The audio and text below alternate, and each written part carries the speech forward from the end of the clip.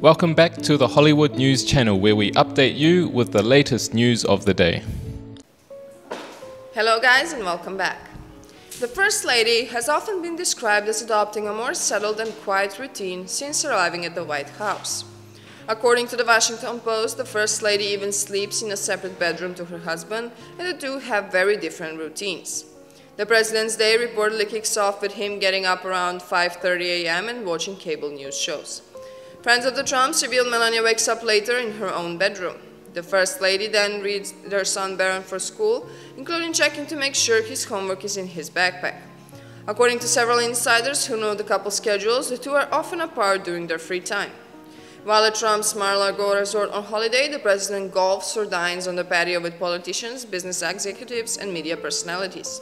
Melania, on the other hand, is often nowhere to be seen. Current and former aides claim the president and the First Lady do not eat together in the White House either. A lifelong friend of Trump said they spend very too little to no time together. Despite this, Press Secretary Stephanie Grisham claimed Melania and her husband do spend time with each other. She said, aside from the president's solo trips, the family spends most evenings together. She also added how Melania is focused on being a mom.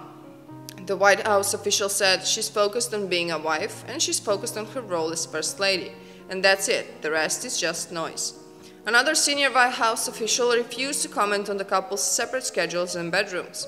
During Trump's campaign, Melania revealed to the Washington Post she and her husband are very independent. She added, "We give ourselves and each other space." After several awkward and memorable moments, speculation rose over the couple's marriage. Moments include Melania swatting her husband's hand away on a tarmac and being caught several times seeming to resist his outreach. The Washington Post claimed it was striking how the Trumps make so little effort to project a more united front. In defense of the First Lady, her friend Stephanie Winston Volkov said, "She's a dignified, private person and she'll deal with her personal life in private and it's no one's business. They're not that couple that holds hands just because. She's old-world European and it's not who she is." Another awkward moment occurred for the couple on Melania's birthday last year when Trump called into Fox and Friends. Thank you so much for joining us and see you again next time. Bye!